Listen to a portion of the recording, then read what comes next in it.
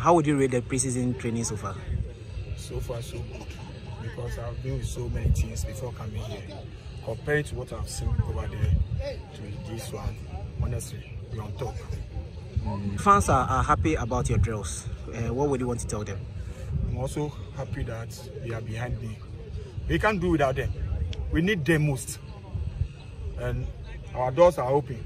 I'm a listener coach. When they see something which is wrong, when they call my attention, I respond to them. I like them. I love them too.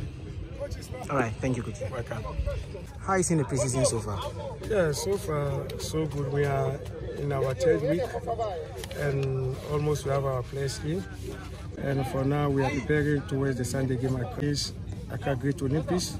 And it's one of the big games that we are going to assess our players, to prepare them for our first game against Active. But what all I can say for now, so far so good. With the technical director as well as the one leading the team, is from Holland, and Holland they have a lot of players, good football, and it's all about ball possession and finishing. So that's exactly what we are doing, and I can see the boys too are always happy with the training, and we have all the group, and we are also happy with the group that we have at this moment.